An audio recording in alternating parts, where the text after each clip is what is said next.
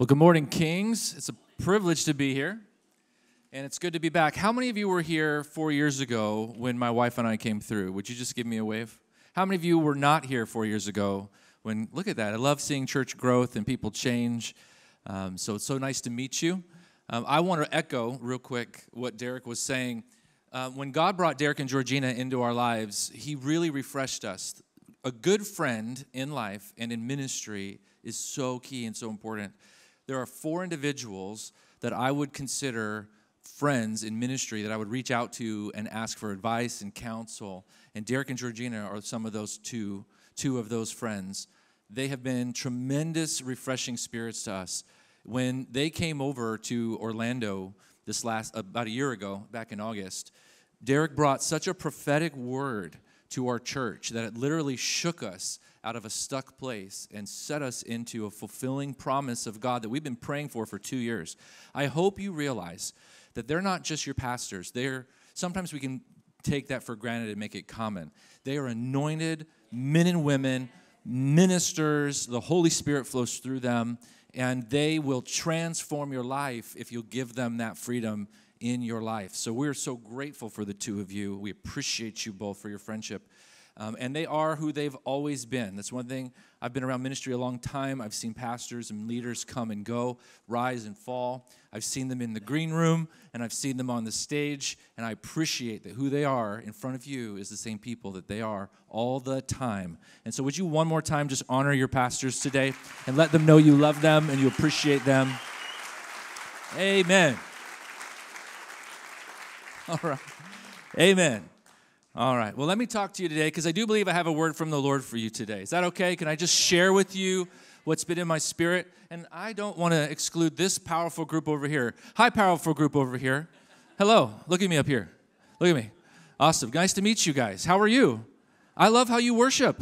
You guys are amazing. I want to fly you all to Orlando. Can I do that? Is that okay? Awesome. Awesome. If you give me a lot of amens, we'll talk about that, all right? Awesome. Well, praise God. I want to also celebrate your building. You didn't have this building before we came. We are standing in the middle of a dream, in the middle of a miracle, and I just want to celebrate that with you. Are you still grateful to God for this blessing that you're in? Can you just celebrate Jesus right now for that? Amen. That's a big deal. We must be a grateful people. We must always stay thankful for the promises and the blessings of God. We do live 1 hour from the Magic Kingdom. So that kind of says something, I guess. When my wife and I go out on dates sometimes, we'll head to the Magic Kingdom for a date or to Epcot for a date. And so it's a blessing and a privilege. But you know what? It's not about the Magic Kingdom. It's about the kingdom of God coming to that city. And I want to tell you a little bit of that vision and that story that God brought us through and why he brought us from Illinois to Orlando. And I hope it helps you because all of us are on a journey. Say journey. God has a vision and a plan and a dream that he places inside of each one of us. And it's important that those dreams and those visions come to pass. God doesn't give you those visions and those dreams to make you feel good about yourself. He gives you visions and dreams because they're a part of his kingdom plan that needs to come about in the earth. And I want you to carry it like that. Sometimes we think God spoke to me so he made you feel good about yourself or gave you a good esteem, but it's not about that. There's a need in the earth. There's someone that needs you, and they need you to be a finisher in that plan. Not just a starter, but a finisher. Say finisher. Now, I also want to be here today to help awaken dreams and vision and plan in your heart again, too, because all of us came out of COVID. That whole COVID season, I believe one of the side effects of that was it put the earth and the body of Christ in a survival mode versus vision mode, versus taking and advancing the kingdom. Now we just wanted to survive. We wanted to get through it. And now we want to protect ourselves from any future crisis. And so we live in a mind space of self-preservation rather than kingdom advancement. And I hope today I can shift you back into kingdom advancement. Somebody say amen. All right, there you go. I'll even cue you on that. Is that all right? So I want to shake off that COVID hangover, I like to call it, where we're just sitting there trying to self-preserve and live a safe life. We were never called to live a safe life. We were called to live a significant life. And so I want to bring you into significance today. I want to help you catch vision for your life. You can say, well, that's for the young people. Well, if you want to pass it off to the young people, you're forfeiting the vision of God for your life. If you're still on this earth, God still has a plan for your life. The Bible tells us in the book of Acts that God pours out his Holy Spirit on men and women, and they begin to dream dreams and have vision. It's a side effect of the Holy Spirit. Come on, that's exciting. And so God will take anyone who's willing. You could be 120, and if you're willing, God will still use you. So are you willing today? Are you willing? So God wants to give you vision, dreams, but he wants to help you become finishers today. Because too many people start a journey with God, but they won't finish the journey. And I want to give you some understanding. The Bible says, with all you're getting, get understanding. It's important because while you're on a journey with God, there are going to be things that you don't understand. There are going to be delays. There's going to be setbacks. There's going to be challenges. And if you don't realize that's part of the journey, that's part of the process, then you could give up halfway through.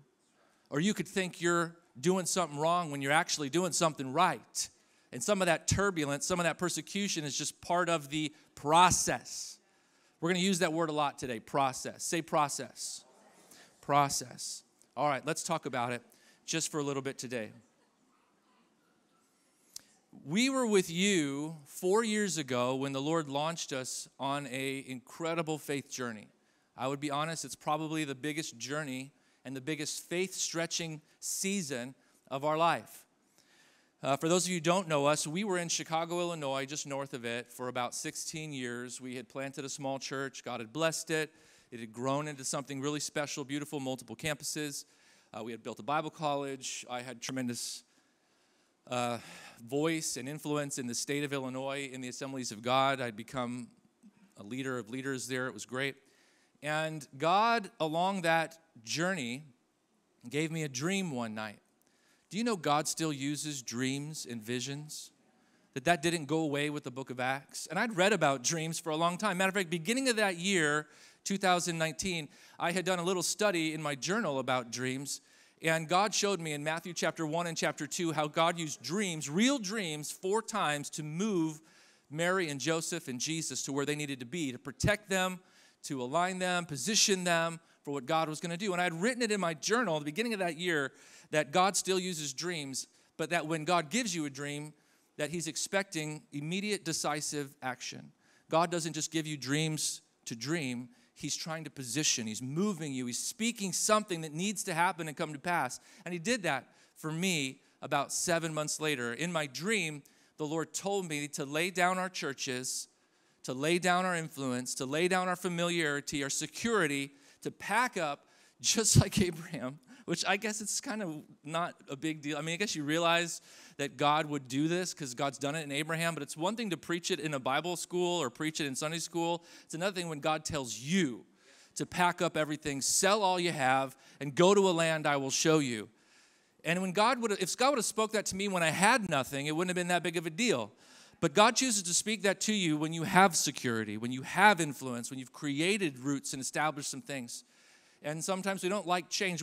We like success, and then we fight to keep success at all costs. We don't realize success in the kingdom of God is just being obedient. It has nothing to do with what you actually have in your hand, because sometimes he'll ask you for what you have in your hand, and success is you giving it back to him if you ask him for it. It's not success if you keep it in your own hand. Am I talking too fast for you? All right, just checking. Because there was a couple good places in there for amen. I was just making sure. That I wasn't talking too fast. But God put us on a faith journey.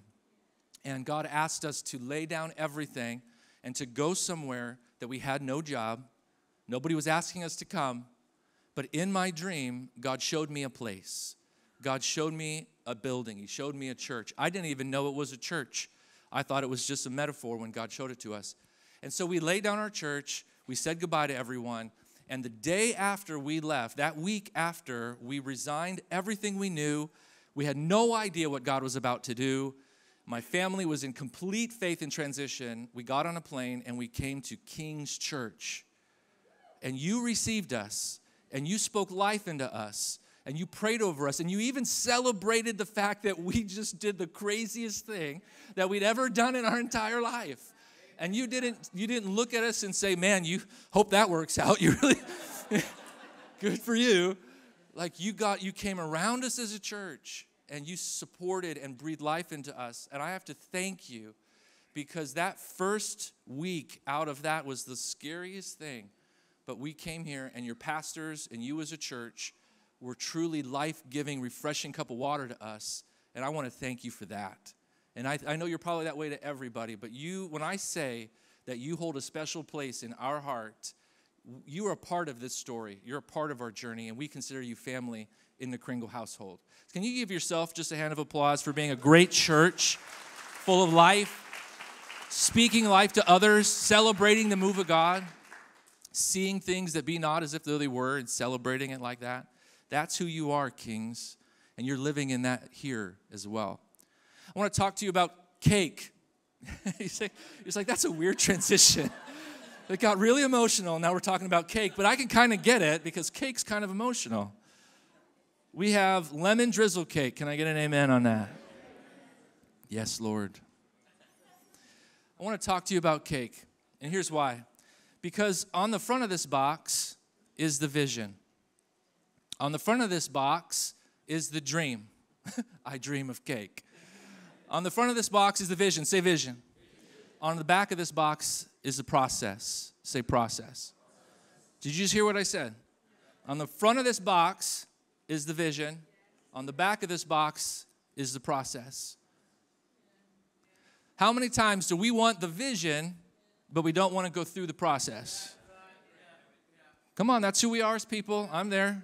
And I know if you can take this illustration and you'll be like, well, I'll just go down to Tesco and buy a cake, or I'll just go down to Asda and buy a cake. But listen, if you want to make a cake, if God wants to use your life to create something, he's going to start with the vision, but then he's going to take you through process. You're not going to bypass this, my friends. You're not going to be able to just shout and pray and worship and sing and get a couple prophecies and skip the steps. But that's who we are as human beings. We want the dream. We want the vision. Remember, you're a dreamer. You're a visionary in the kingdom of God. And so I'm trying to tell you something, because who knows when God's about to give you a dream. God's about to speak a vision into your heart. God's going to speak to you in a prophetic word. He'll speak to you through Scripture. He'll speak to you one way or another to get you going. He's going to give you the front of the box. He does it with everybody in Scripture. He gives them the front of the box, but he doesn't always give you all the steps up front, but he tells you, just walk with me, and I'll walk you through each one of these steps in this process. Part of this is gathering the ingredients. God gives you the vision of where you're going, but you have to start with gathering certain ingredients. There are people in your life that you're going to need to meet along the way. There are skills, there are lessons that need to be learned. There's things that need to be transformed and taken out of us, and things need to be put in us. There are ingredients that need to be gathered in order to produce this. And then, even after those ingredients are gathered, there's another step and process to put it all together and to create what's on the front of the box. Are you following the illustration so far?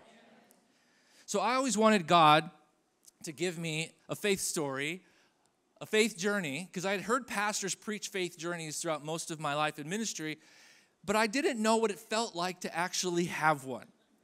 And it sounded so amazing when an evangelist or a pastor would come and they would tell me some story of how God said something, and I'd always see it at the end of the story when they were in their multi-million-dollar ministry, and it was completely staffed, and people were getting saved every time they sneezed, and it was just awesome. But I never knew what it was like to actually walk through something like that, what it felt like, the real human side of going on a faith journey with God. And that's what I want to talk to us a little bit about, because, like I said in the beginning, with all you're getting, get understanding.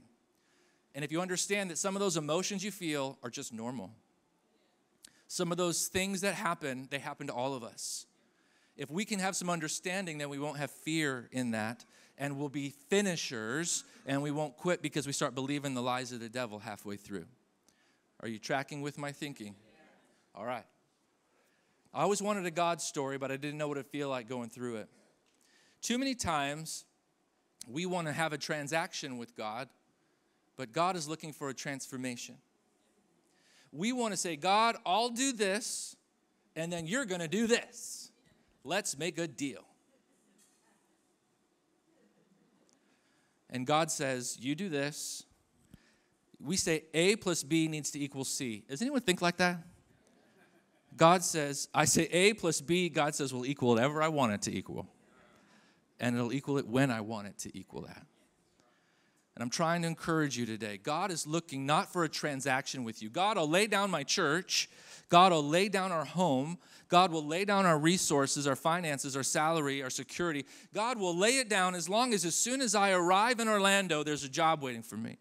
As long as as soon as I get there, people start clapping and saying, we've been waiting for you. Kevin and Maria, you are an answer to prayer. Here's money. Yes, God, that's exactly the way I wanted it to happen. But it didn't happen that way. Because God wasn't looking for a transaction with me.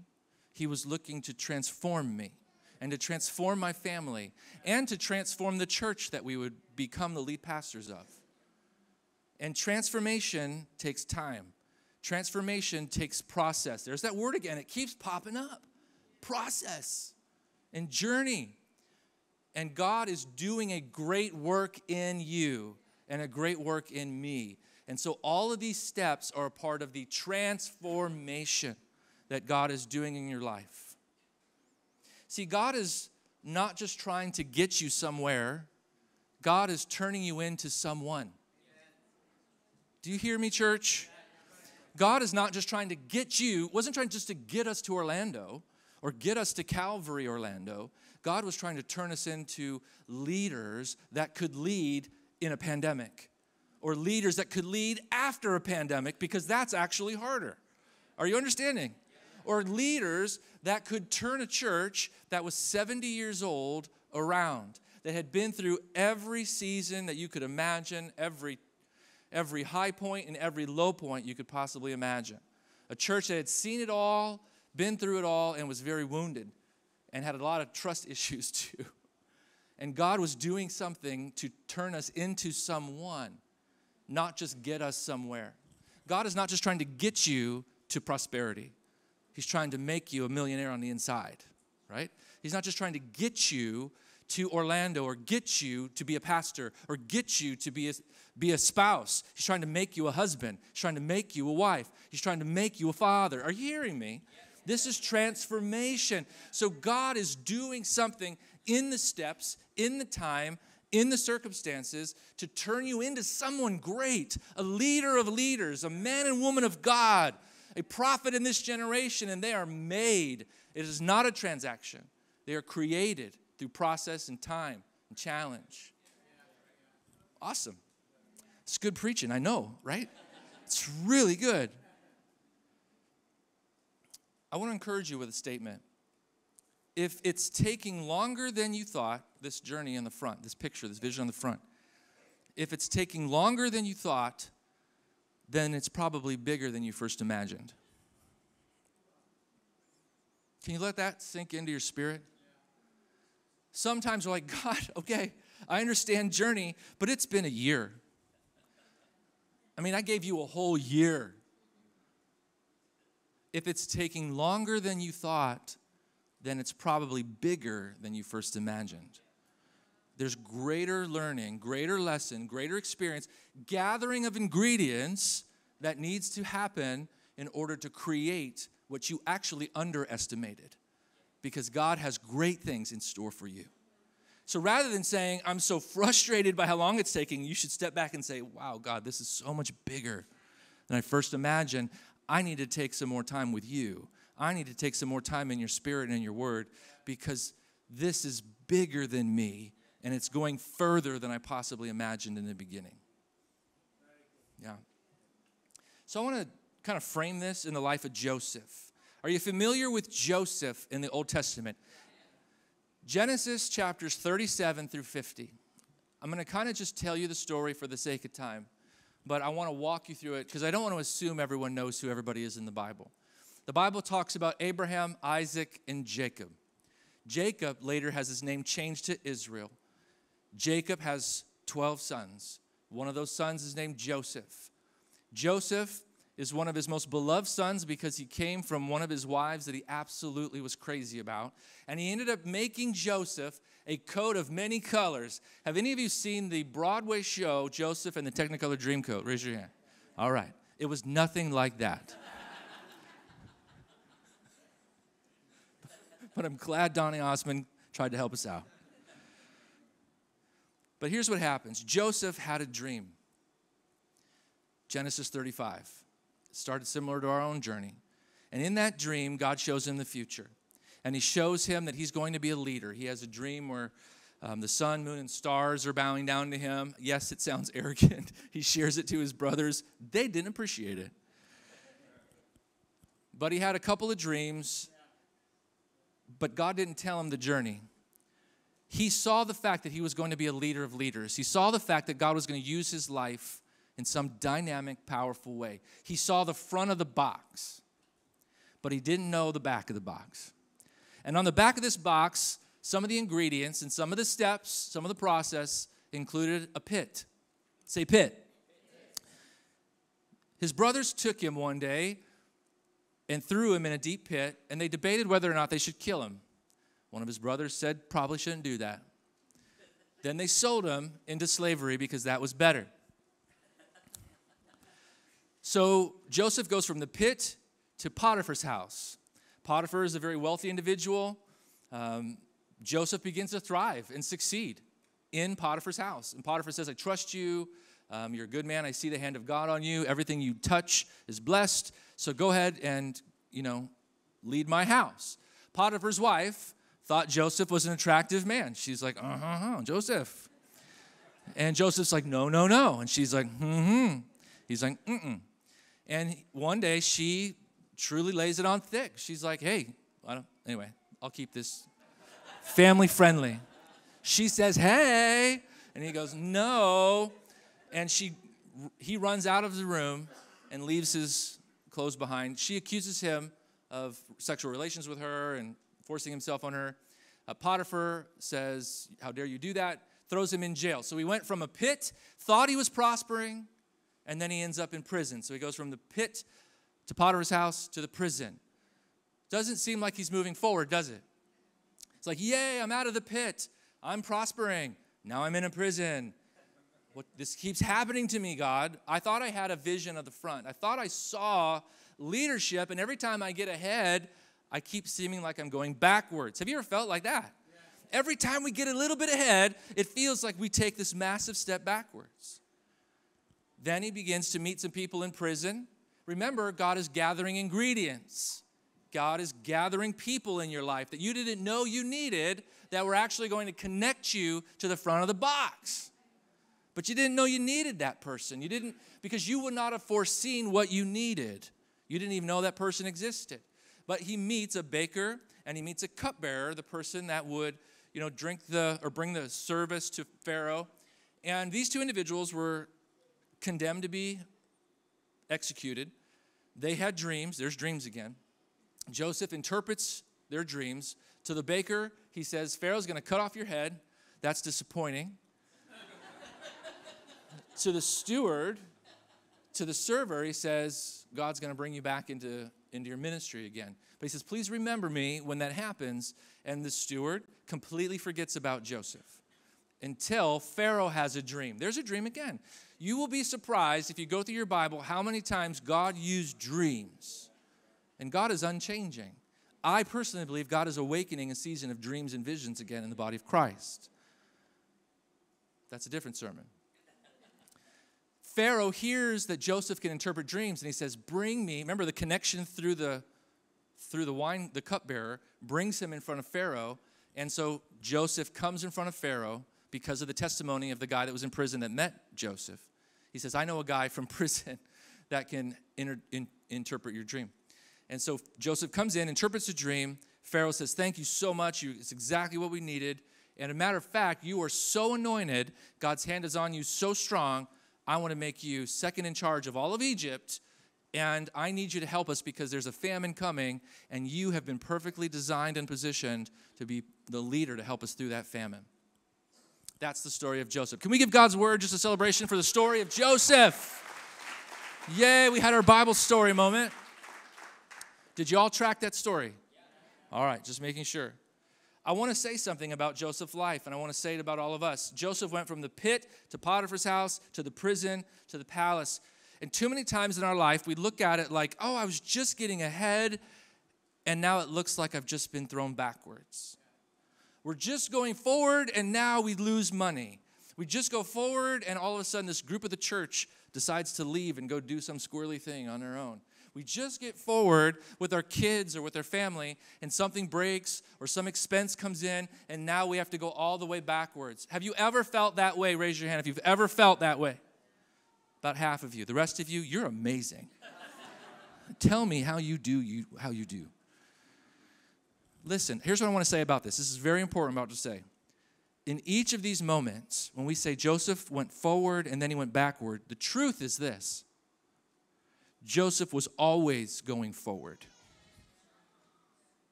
Did you hear what I said? Only in our temporal mind was Joseph ever going backward. Because we look at it like, oh, he was getting ahead in Potiphar's house, and now he's backward in the prison. But the prison was forward. Because the prison connected him to the cupbearer that would connect him to Pharaoh's house. The prison was never backward. Matter of fact, the pit wasn't backward. The pit was actually part of the process to get him to the front of the box. Wow. So my friend, what you may be upset about today, or saying, God, you're not being faithful today, or God, where are you in all this today? God may be just stepping back saying, just give it time. Because I've never left you. I promised you I would never leave you or forsake you. And I'm bringing you through process, and I'm transforming you, but you're always moving forward. Here's the thing. Circumstances do not tell us the truth. Your current circumstances do not tell you the truth of whether or not you're succeeding or failing. Because you can be in the middle of obedience, and it seem like in circumstances you're going backwards. Paul and Silas experienced that. They were succeeding in ministry, yet they were in prison for doing the right thing, not the wrong thing.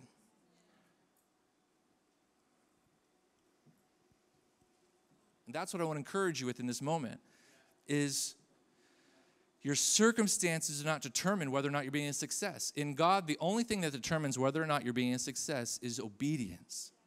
If you've obeyed God, you're a success, regardless of what that current circumstance looks like, because circumstances are subject to change. Obedience is what's going to cause whatever comes after that current circumstance. It's really good. And I hope that today you receive that, because I want to breathe life into you. If you're in the middle of a pit moment, if you're in the middle of a prison moment, if you think your life has been going backwards, but yet you have been obedient to what God has spoken to you, my friends, you are the biggest success story in this room, because you consistently obey God regardless of the circumstance, and He will prove faithful. He will prove faithful. Amen. Hearing from God and obeying Him doesn't always feel good. I want to help you with that. That's important because, again, our young people, here, listen. God's going to call you to do some great things. He's going to call us to do things that are bigger than us. And if you just listen to sermons, sometimes you think it always feels good when you're on a God journey. It doesn't. Sometimes it feels scary. Sometimes it feels like you missed it. Sometimes it feels like He's not there. Sometimes it feels like everything's falling apart, but you're right in the middle of the God journey. But if nobody tells you that, you might think you're doing something wrong when you're just a human being on a God journey. And part of that, and part of pushing through, is the recipe, is the lesson, is the ingredient that God is trying to help you not be moved by what you see, not be moved by what you feel, but to go based on what He has spoken. How would you know that you will be faithful to do what God said if you always feel like doing what God said? If you always feel like you're winning? Let me tell you, sometimes when you're winning the most, you actually feel like you're losing. Because it, on the outside, doesn't look like you're winning. But if you obey God and you stay faithful, you are winning. Amen. There were plenty of times that we felt scared in this God journey. Still feel scared in this God journey. Plenty of times we felt like we may have missed it. We gave up all security. We gave up all of our influence to go somewhere where we had neither security nor influence when we went to Orlando. We were running out of money. In America, I know that you have medical things that are covered in the UK and in England, different than ours. We have medical insurance that we have to purchase, and we were running out of money. I have a son. We have a son with cerebral palsy with special needs. He's the twin of my daughter. They're 18 years old. Their medical bills are so big, or his especially, are so big, we could not personally ever take care of him without insurance. We just couldn't. And so we were running out of money. We left Chicago, moved our family, tried to sell our house. Our house wasn't selling, to a city that was twice as expensive as where we came from. Our income was gone. My wife had a business that she worked really hard, but it just wasn't producing, growing. It actually started moving back the other way. Insurance is running out. Couldn't find a job. I, at this point, am like, God, you moved us here. I know I had a dream. I know what you said, but nothing's working. And the house that we can't sell in Illinois was costing so much money, emotionally, I could barely take it. I don't know if you understand what that feels like. And you're sitting there saying, God, did I completely miss it? Like, at one point I thought, did I sin? Did I do something wrong? Did you kick me out of ministry somehow? Like, did you pull a fast one on me somehow? And like, because that's where your brain can go. Because you're like, wait a minute, I thought the moment I moved to Orlando, I'd have a job. I thought the moment I moved to Orlando, people would be saying, hey, so glad we've been praying for you to come. And we gave away some pretty significant influence and security when we left Illinois. That's not to pat us on the back. I'm just saying, like, God, I thought I did everything that you told me to do. And he sent us this church called Calvary Orlando, which I saw in my dream. And so what happens is I knew I wasn't allowed to go anywhere else. Because in the dream, God pointed this church out and said, this is yours, but you have to be willing to lay down your church in Illinois. And so I did that part, but now God, A plus B is supposed to equal C, and they're supposed to accept me as their pastor. But here's the deal. They had a pastor, and he wasn't moving. And he didn't ask me to come. And the elders didn't ask me to be their pastor. We literally came in total obedience. And when I met with the pastor there, I just told him, because I couldn't tell him that God told me that your church was going to be my church. I just said, God called us to Calvary, and we're here to serve. And he looked at me and said, well, we don't have a job for you. And we don't have any money for you. And I smiled and said, that's fine. But in the end, and back in the house, I'm sitting there saying, God, how are we going to make this work? It's one thing if I could have just went and applied at other churches or worked somewhere else, but that wasn't the vision. That wasn't the dream. That wasn't what God said in the front of the box. And so I started applying for jobs that I could be temporary in, because I was believing that one day that God was going to call us into that church. So there weren't any jobs at that time. I mean, I couldn't find anything. I started applying to be a waiter at a restaurant, started applying to be an Uber driver to deliver food, started applying to be a postman to deliver mail. Couldn't find work at all. It was like God was shutting every door. And so I'm in the middle of this journey saying, God, what in the world is all this? I thought you said. But again, God was doing something in us. God was transforming us. He wasn't just trying to get us to Orlando. He was trying to remind me, I think one thing was to appreciate ministry. Because I got a little big for my britches, I think, back in Illinois. I don't know if that's a good word to say here or not. Is that okay? If I offended you, I apologize. But I got a little too proud, I think, because I had gotten to a place of success in Illinois where maybe I didn't trust God at the same level as I once was. I wasn't praying on the same level. I wasn't grateful for the ministry that I had because I thought, I could just go do ministry anywhere. Are you understanding this? And so when I got to this season, I remember thinking to myself, God, if I could ever be in ministry again, I promise to hold it differently. I promise to value the people, value everything they do and give, value the privilege of speaking into people's life, because I didn't know that door was ever going to open again, because as far as God had said it, I was going to Calvary, and our ministry was to stop there. There was no next step, and that's kind of where we were. I'll fast forward it real quick because we're running out of time, but basically what happened was about 5 months in, the pastor of the church there needed an executive pastor. He asked around for other people. They weren't available, and so he asked me. So I wasn't even the first choice in that. Thank you, Jesus, for my pride. I was just like, okay, God, I get it. So you're my second choice. Come on in. He's staying. But I knew working for him wasn't my vision. It wasn't what God said. And he and I's personalities are completely different. And so I also knew going in this was going to be a challenge working for someone with his personality and my personality. But I did it because that's what God had opened the door to do. Sometimes your first step into what God's called you to do doesn't look like the end of a thing. It looks like the middle. And some people say no to the step God's given them because it doesn't look like the end. It's like, no, God called me to be the senior pastor, not the second-hand executive that you didn't really want. Like, do you understand who I am? Are you understanding this, church? And too many people say no to the dream, no to the vision. They stop halfway through because they're waiting for the end of the box and they're forgetting about the middle bits, the middle pieces. And this was just part of the middle piece. And so I said yes. 6 months later, he resigns. And he says, you want to put your name in to be the senior leader? I said, yeah, I'm supposed to do that, yes. Yes, that'd be fine. Let's just, if you want me to.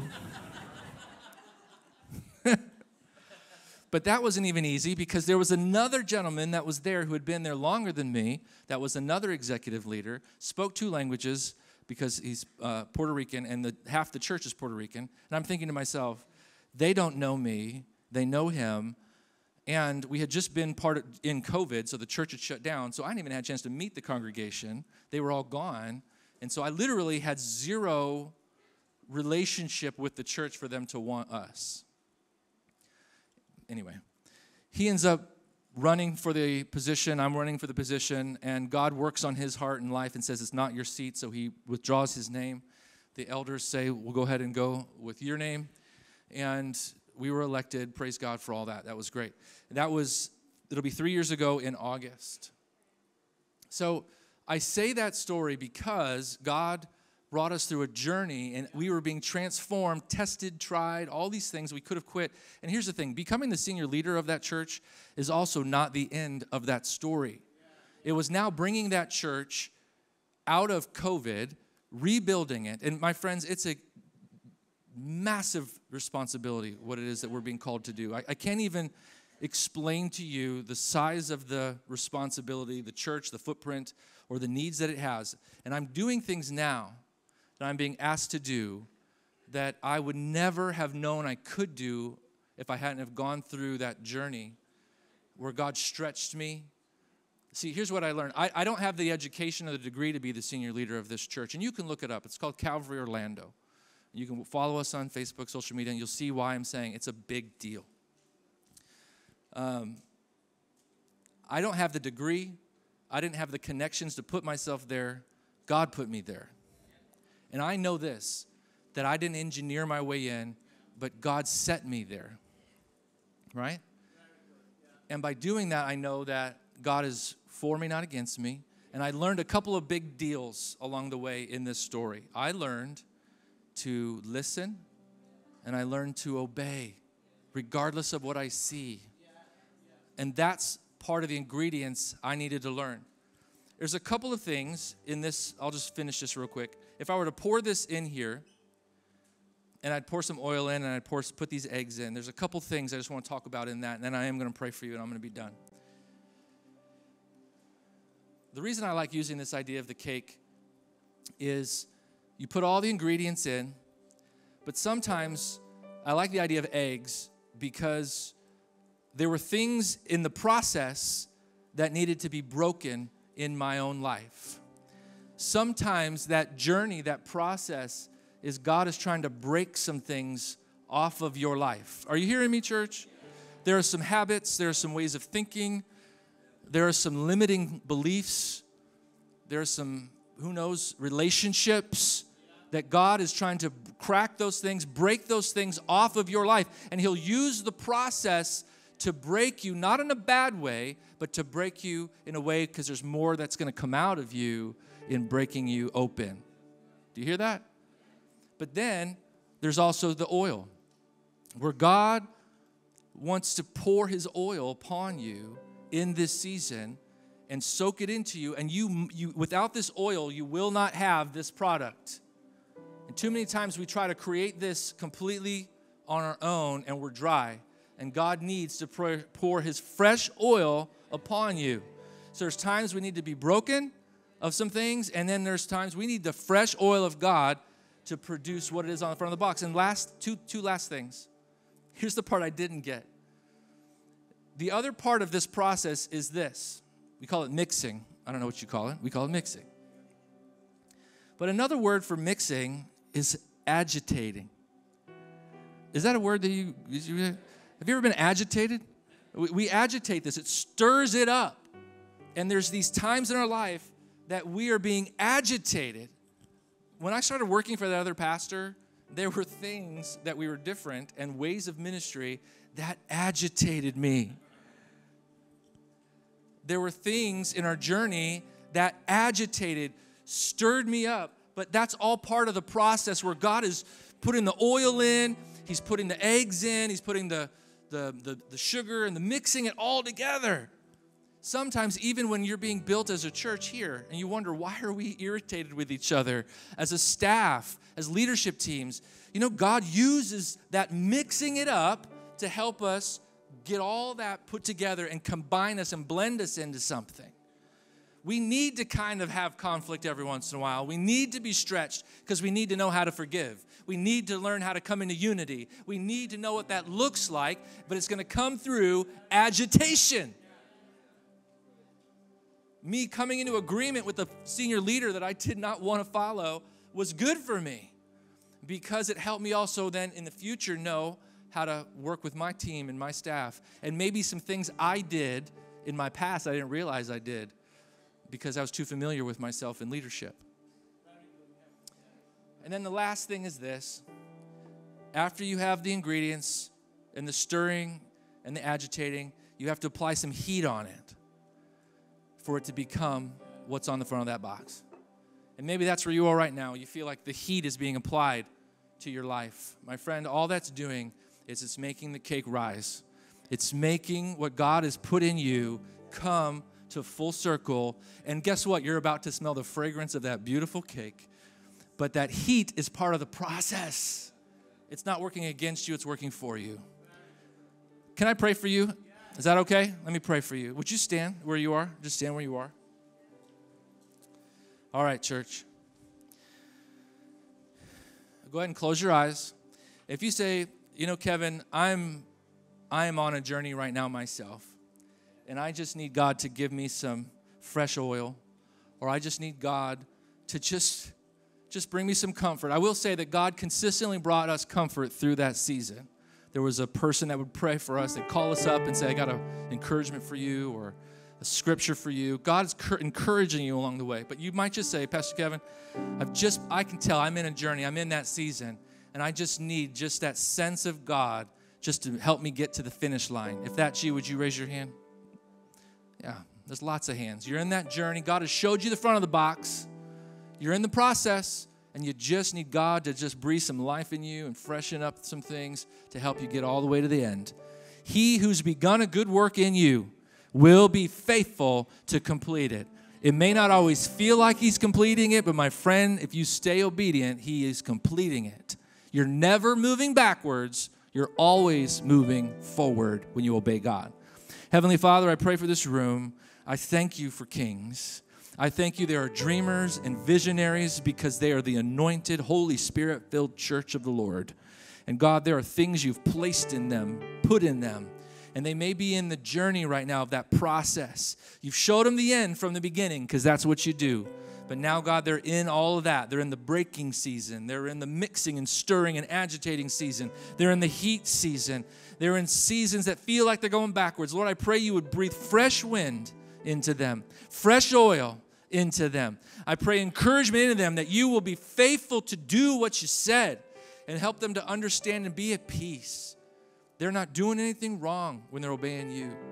That God, you're working it out and you're going to work all things together for good because they love you and you are faithful to do what you promised. So I thank you that there are a bunch of finishers today The dreams and visions in their heart need to come to pass. This world needs them to be finishers in this.